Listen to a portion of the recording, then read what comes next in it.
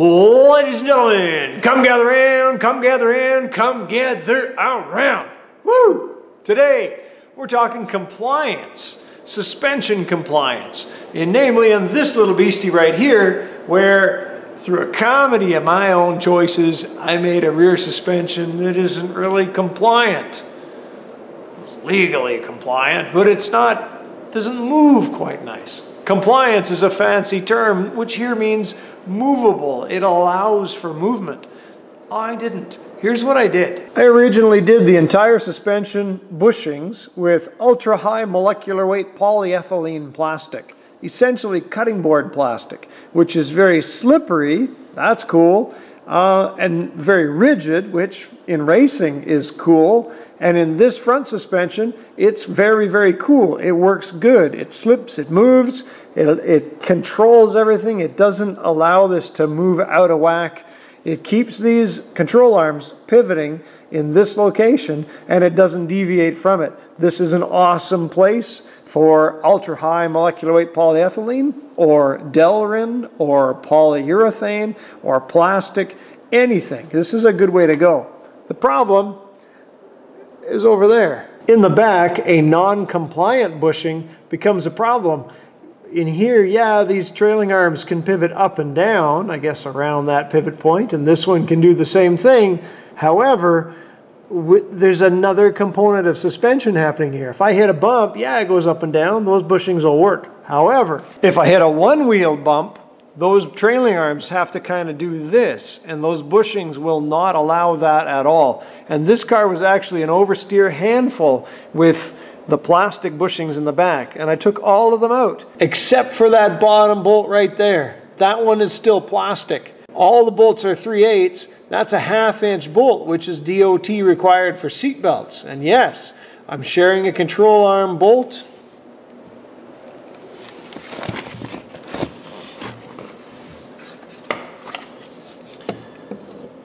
with a seatbelt bolt. Oh my gosh, Mr. Walwood, how could you possibly be sharing a suspension bolt with a seatbelt bolt? Isn't that dangerous? I would trust a suspension bolt to hold me into the car, all 98 pounds of me. Just saying, if it can't hold me and the freaking suspension, I probably shouldn't be using it. Ah, nuts. I now have a box. Here we are. So we got swedge tubes, spherical rod ends, complete with jam nuts, and a cool sticker, and a fuel fitting for the 61 Apache.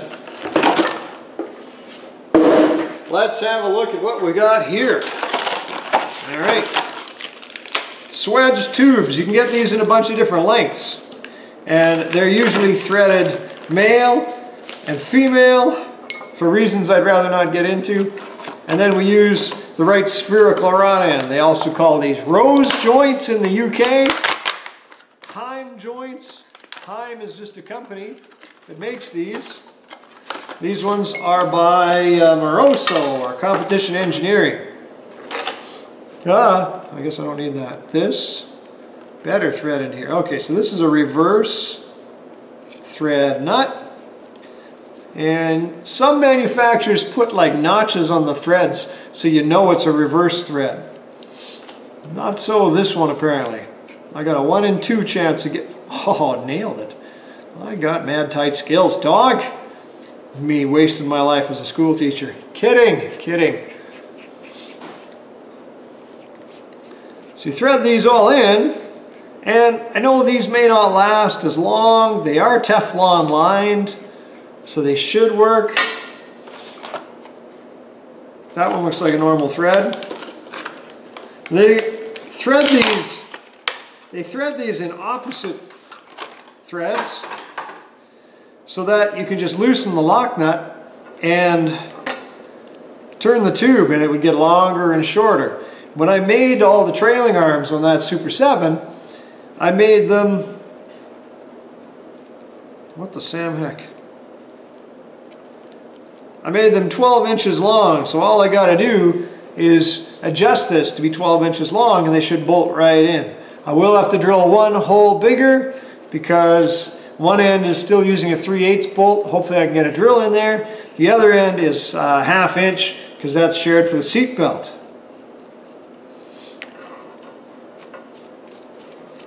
I am so looking forward to these.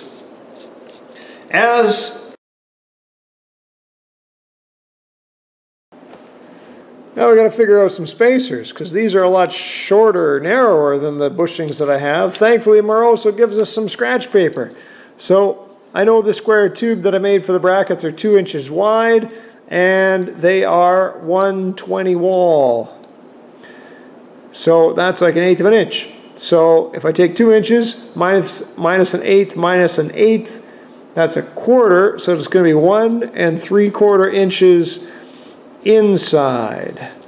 These are 5/8 of an inch. So let's make this easy. Let's make that 6/8. 6/8 inside minus 5/8. That's going to leave 1 1/8 left, which I have to divide by 2, which will be 1/2 inch and 1/16, which would be 0.565 roughly, that I need to make bushings. Good thing I don't teach math, eh? So I set a stop on my horizontal bandsaw at about 5/65,000ths of an inch. I'm going to cut up this bottle jack handle that belongs to my father's bottle jack. I don't know what happened to the bottle jack, but this was the handle for it. It's a 1/2 inch diameter and a good thick wall. I think this will be perfect. Here we go.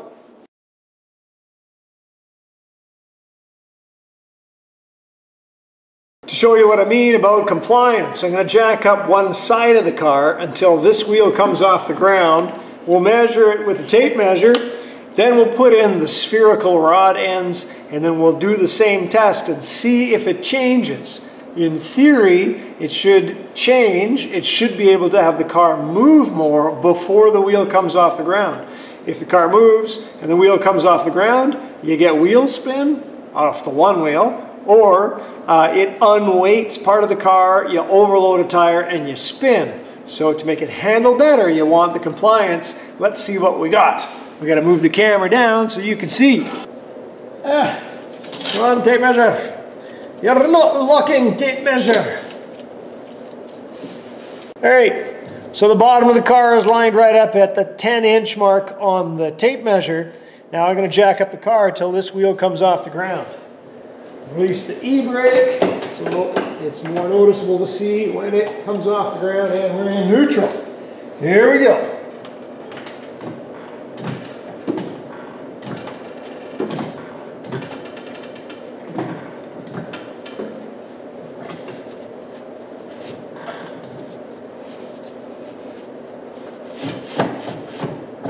All right, it's off the ground at this point, and the chassis is now 9 5/8. So that is 1 5/8 of height change here, and this wheel comes off the ground. I'm hoping to increase that by changing those rod ends.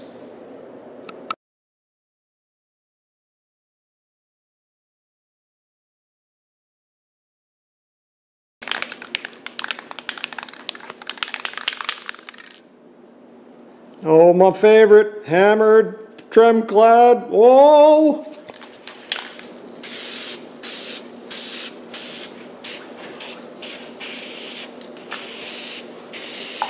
The thicker the better.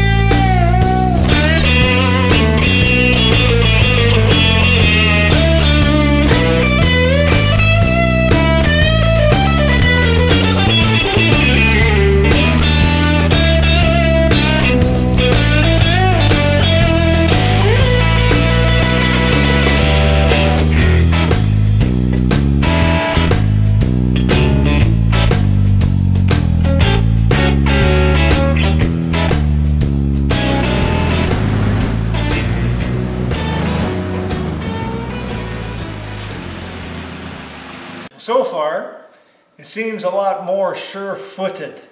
It didn't really change the handling a lot, but it feels a whole lot better. So let's jack it up and see if it made a numerical difference. All right, it's the same as before. I got the tape measure just set at the 10-inch mark. We're going to jack it up till this wheel comes off the ground. I guess I should release the e-brake.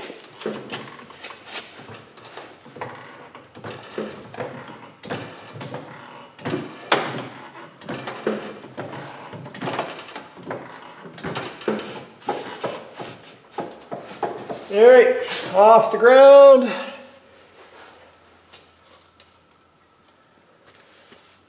Well, looks like we are at 9 5/8 again. So whoop-de-frickin-do. But it feels better. It does feel better. So I think I'm happy. So I really like how it feels in the back with the proper bushings. One of the things with these, because I was sharing the bolt for the seat belt, I couldn't run a sleeve in here. You need to have a little steel sleeve in the bushing, and I couldn't for this, which meant I couldn't tighten the bolts up all the way, which means there's a little bit of slop. And with suspension arms, if you have a little bit of slop, before too long you have a whole lot of slop. And this thing would be clunk, clunk, clunk on and off the gas, and when you punch it, the thing would try to cross the center line, and when you lift, it would try to head for the ditch. And if I measured these, I'm sure these are oblong. So I like it.